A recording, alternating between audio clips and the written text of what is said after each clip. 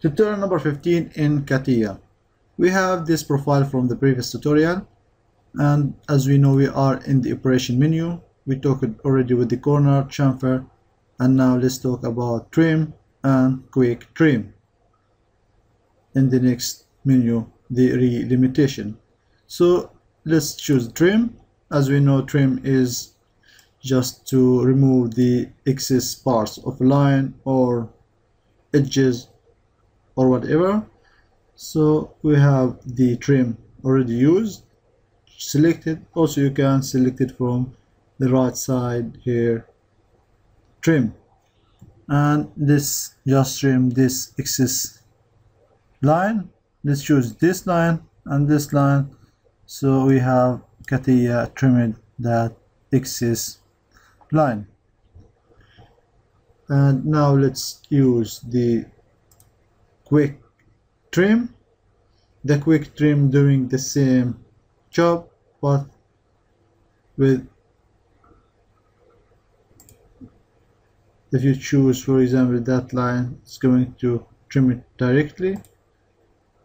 As you notice, let's draw some lines here.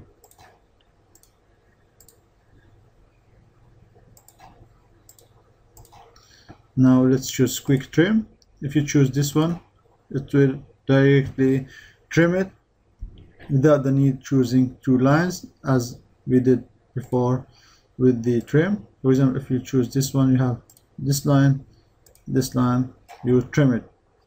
Also, if you choose this line from this side, so it's going to keep this side and trim the other side.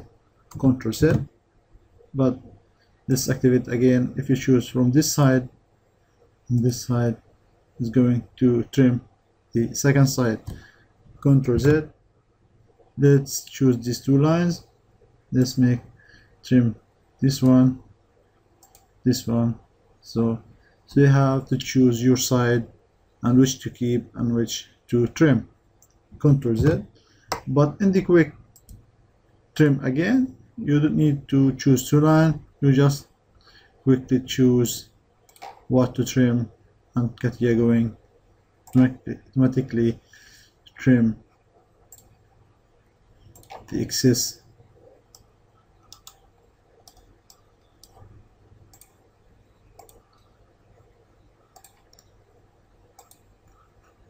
quick trim.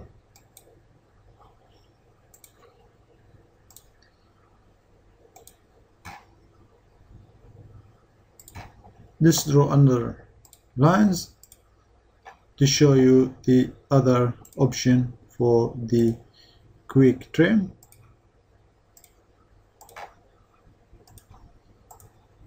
When you choose the quick trim, you have three different types of trimming.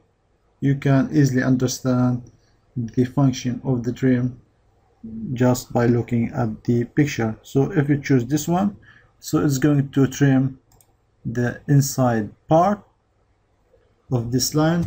Let's make Ctrl Z and quick trim. If you choose this one and point it to the middle, so it will trim the outside sides of the line. Ctrl Z.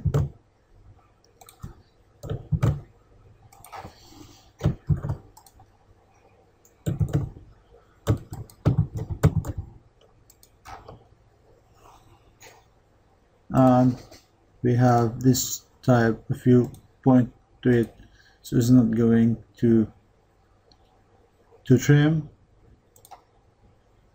but it's going to break the line. As you notice, you can choose any part and can delete this one and keep that one. So I am done with the trim options, and see you in the next tutorial.